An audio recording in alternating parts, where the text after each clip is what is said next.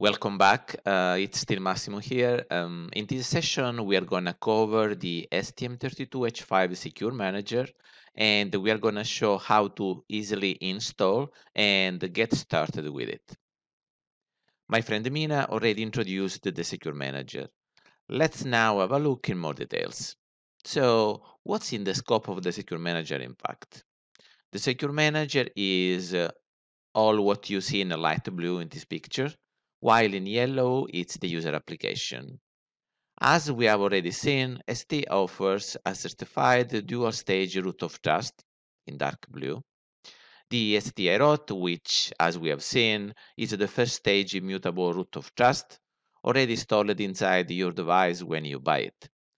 This is the primary bootloader in order to ensure the authenticity and integrity of the second stage bootloader. And the ST-UROT, which is the second stage updatable root of trust, to ensure the authenticity and integrity of the Secure Manager core, but also of all the other components, such as the secure modules and the user application. The Secure Manager includes the Secure Manager Core, which is a secure operating system. It handles the security services, and it also provides the strong isolation between the different components of this picture, thanks to a full sandboxing mechanism. And finally, the built-in security services, such as firmware update service to securely update your firmware, secure storage service to store your own critical data, cryptography service to process cryptographic algorithms, and attestation service in order to provide a unique identification of an IoT device.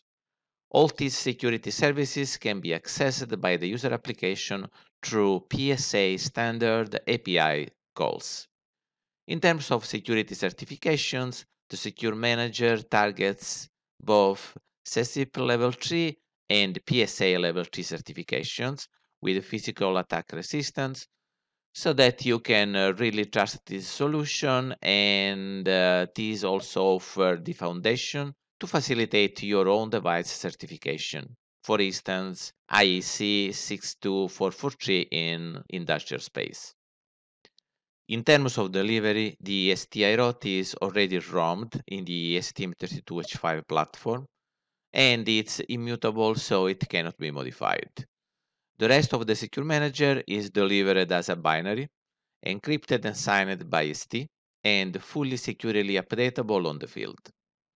It's therefore under the full ownership of ST to maintain this binary certified over the lifetime of the product, which is one of the biggest difference versus using an open source software framework like TFM, for instance. In case of TFM, in fact, the customer is responsible to finalize and integrate its TFM version, update it when there is a new revision, and go each time for the complete certification of the platform, which requires expertise, time, and money. While using it as a certified system on chip solution is really optimized in terms of certification properties, as you can build and rely on this certification to get your own device certification done. If you need to protect critical assets or dedicated IPs in the secure area, it could be either proprietary algorithms or third-party IPs. There is the option to develop secure modules or trusted applications, here in green. This could be done either by a third party or by the OEM directly, with a full control of the IP's ownership, as these security modules are delivered encrypted and signed either by the OEM or the third party to ensure their full confidentiality. In other words, this is a way to ensure strong IP's protections and to enable new business models with third-party IP suppliers. And finally, from the user's point of view, as the security services are handled by the Secure Manager, developers can simply focus on the non-secure application just as if there would be no security at all, and use the PSA API calls to get access to the security services offered by the Secure Manager, without having to handle the complexity of trust zone and isolation. This non-secure application could then be securely and independently updated and optionally encrypted to ensure its confidentiality. To summarize the key benefits of the Secure Manager solution, it's a trusted execution environment operating system. It provides a full turnkey set of built-in security services. It enables multi-tenant software IP protection. It's ARM PSA APIs compliant for interoperability. It's designed and maintained by ST for long-term support. It provides modular secure update capability of each building blocks. It's certified and robust against physical hardware attack, and it's optimized for OEM's device certification. For all these reasons, it protects your IPs and simplify your security journey. About the Secure Manager configuration and installation flow, the Trusted Package Creator tool, which is part of the STM32Q programmer installation, allows the generation of an encrypted and signed image containing everything: the Secure Manager binary delivered by ST, the OEM's or third parties' IP modules, and of course the OEM's application and secrets. The OEM can generate its own key to generate this encrypted image with all the building blocks and protect its confidentiality. For installation, the STM32H573 is delivered with the STIROT and the Secure Firmware Installation Service, and then the image is securely installed on the final chip using STM32Q programmer in order to get a personalized product.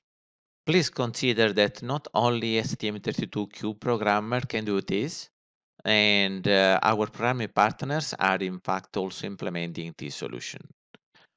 Optionally, the OEM could use the STM32 HSM hardware security module to protect its encryption key, generate installation licenses, and control the number of devices programmed with its firmware. This is extremely useful when the external manufacturer or the programming location or facility is not trusted. This is the same SFI secure firmware install mechanism you might be already familiar with because available on other STM32 families. Let's focus now on how to configure, install, and get started with the Secure Manager in a few clicks. Even a Virgin STM32H573 device comes with the Secure Firmware Install service and the STIROT available in the system memory. In this first hands-on, to install the Secure Manager, we are going to start from a device in open state, and after installing the Secure Manager, we'll move the device state in Trust Zone Closed. A default application has been integrated by ST in order to blink the onboard LEDs and to display the software version through the user interface. You already received and have access to the prerequisites, download, and installation procedures required for this workshop. If you have followed the instructions, you have already installed the STM32Cube H5 as well as the Xcube Secure Manager and copied the content of the Secure Manager within the STM32Cube H5 folder. You have also installed the STM32Cube IDE and the STM32Cube programmer, including the STM32Trust Package Creator. And you have a working terminal application installed like TerraTerm. If not, you can simply follow the demo. Otherwise, please make sure to go back to the installation procedure document and install the required software. In terms of hardware, for this workshop hands-on you need a STM32H573 discovery kit and a USB Type-C cable to connect the board to your Windows PC. There are two USB Type-C connectors on board. Please make sure you connect the USB cable on the CN10 USB ST-Link connector on the right side of the board. Make sure that the SW1 boot 0 switch is set to 0 as described in this picture in order to boot from the user flash. Then connect the STM32H573 Discovery Kit to the Windows PC using the USB Type-C cable. This step must be executed only if you did not install the STM32Cube programmer tool in the default folder. If this is the case, you need to locate the file env.bat under the Workshop folder, Cube Firmware H5, Projects, STM32H573DK, Root Provisioning.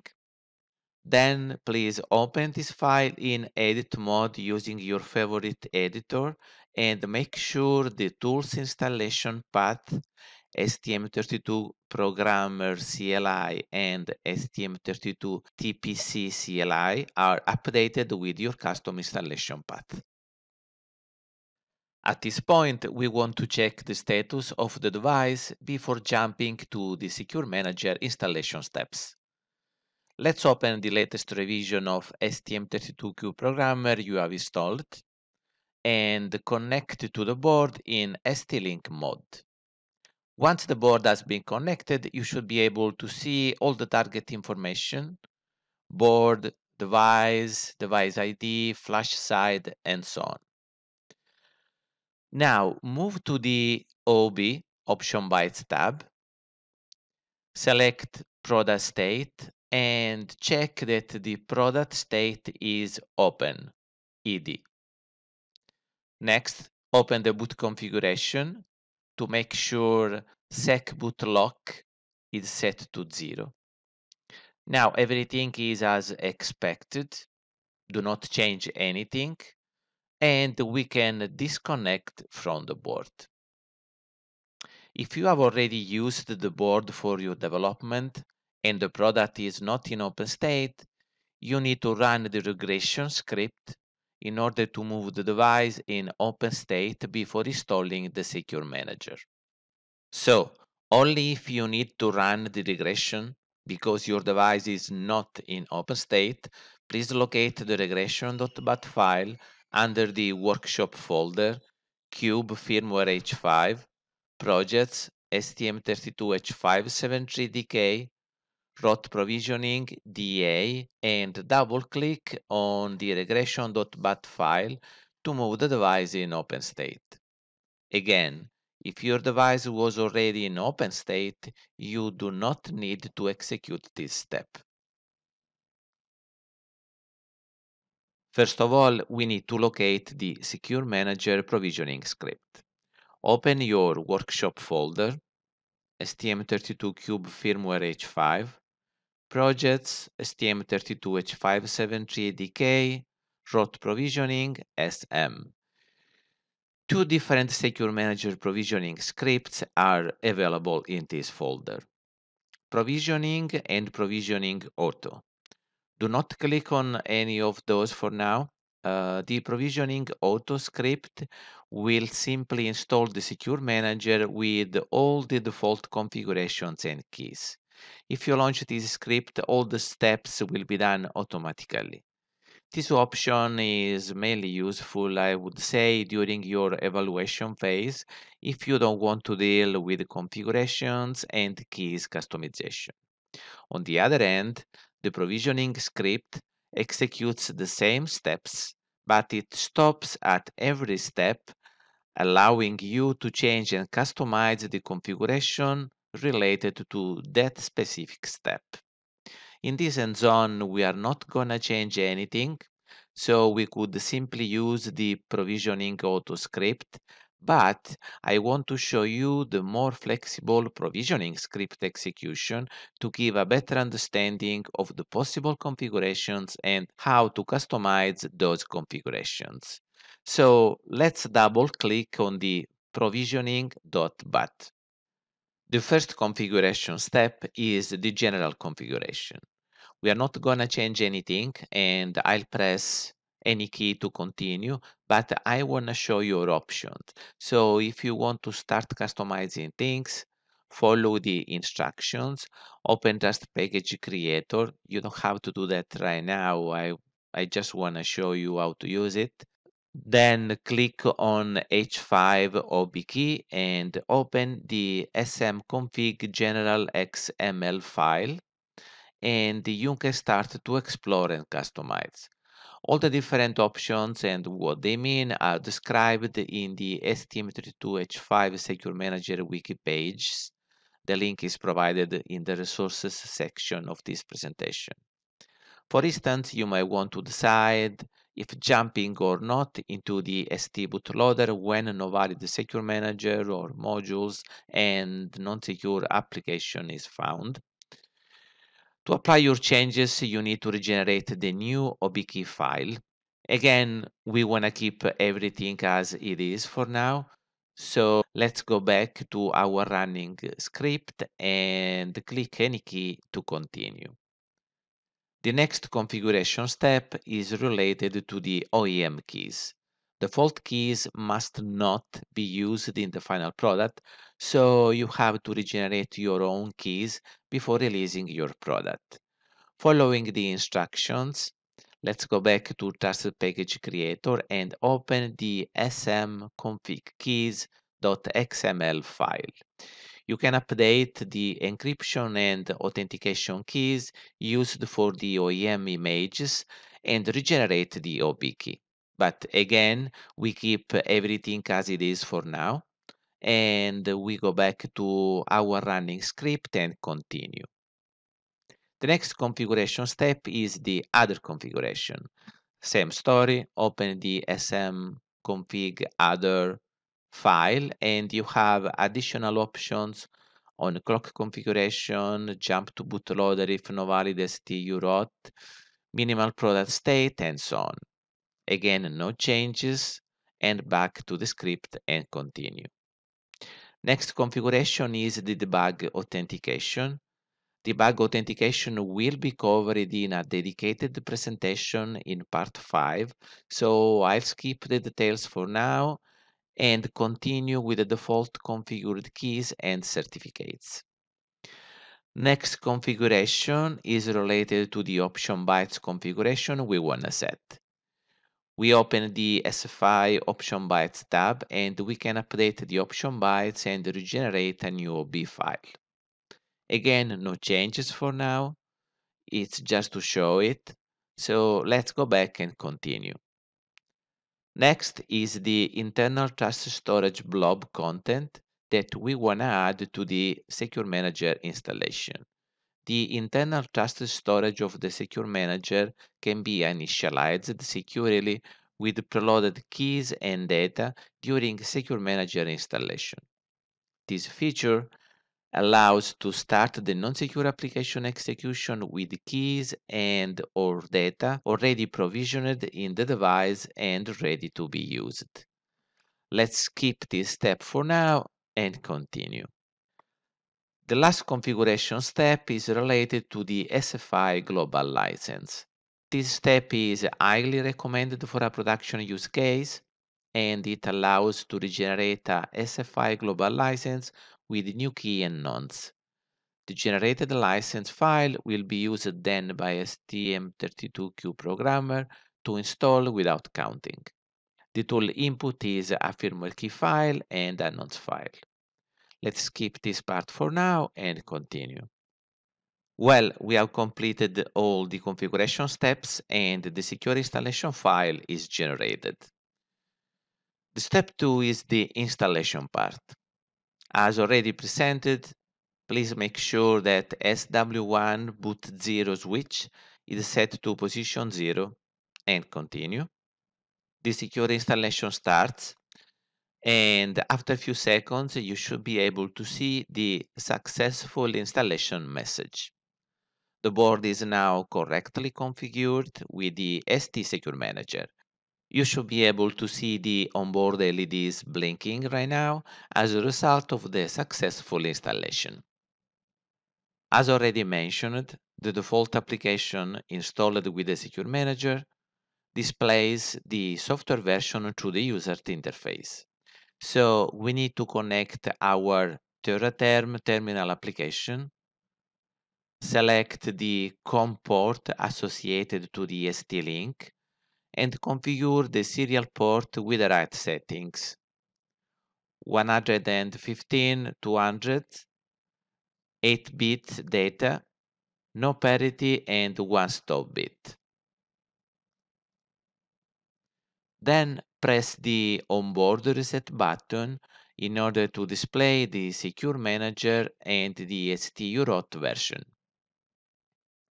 Now let's go back to the STM32 Cube Programmer tool and reconnect to the board. What can we observe? Well, the option byte readout shows that the script has set the device in trust zone closed.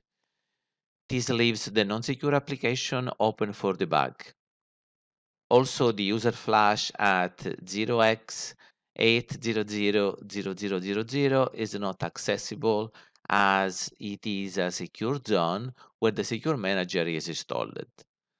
And also the user flash at 0806 E400 is accessible, and this is the location, in fact, of the non-secure default installed application.